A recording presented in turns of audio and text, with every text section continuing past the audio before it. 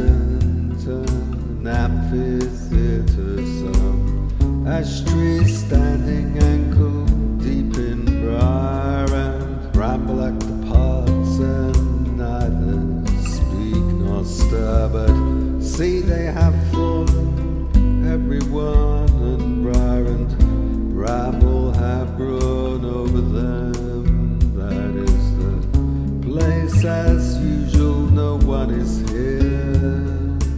Hardly can I imagine the drop of the axe and the smack that is like an echo sounding here. I do not understand why. What I mean is that I have seen the place 2 or 3 times, and most of that it's emptiness and silence and stillness haunt me as if just before it was not empty. Silent, still but full of life of some kind, perhaps tragical, as anything unusual happened here. Not that I know of, it is called the Dell.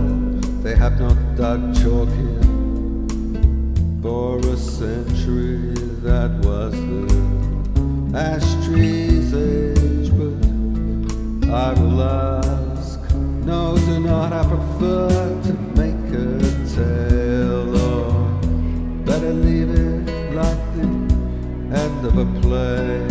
Actors and audience and lights all gone for, so it looks now in my memory. Again and again I see it, strangely dark and vacant of a life, but just withdrawn. We have not seen the woodman with the axe. Some ghost has left it now as we two came, and yet you doubted if this were the road. Well, sometimes I have thought of it and failed to place it.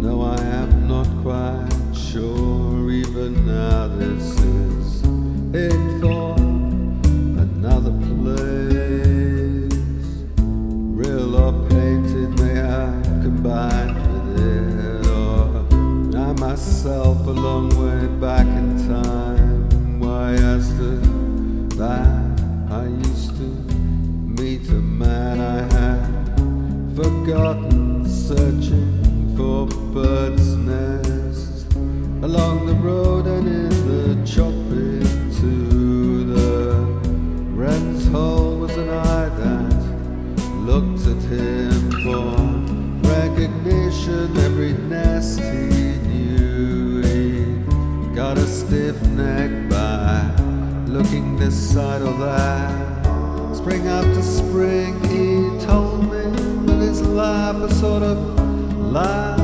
he was a visitor, a man of 40, smoked and strolled about at oughts and crosses.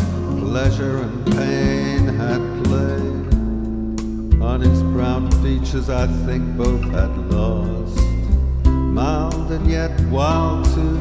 You may know the kind that once or twice a woman shared his walks, a girl of 20 with a brown boy's face, and hair brown as a thrush or as a nun, thick eyebrows, glinting eyes. You have said enough, a pair, free thought, free love. I know the breed, I shall not mix my fancies up with them. You please yourself, I should prefer the truth, or nothing here in fact is nothing at all except a silent place that once rang loud, and trees and us imperfect friends we met, trees since time began.